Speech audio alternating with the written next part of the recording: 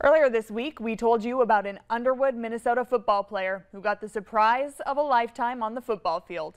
His dad, a deployed serviceman with the United States Army, took a last-minute flight home for a game he just couldn't miss. Valley News team Justin Betty shares their sweet reunion. For some, a picture is worth 1,000 words. But for one Underwood, Minnesota family, it is this video that they will cherish for a lifetime. And I look over and he's walking my way and it's just... Blair Lundgren is a senior running back for the Underwood Rockets. At last Friday's senior night football game, he found himself running toward a big surprise. And that, in the Blair Bear shirt, is Luke Lundgren, walking his way to hug his son. After a nearly year-long deployment working for U.S. Customs, patrolling illegal immigration, with 20 years of active service in the Army, Luke has missed many family events, but this one he did not.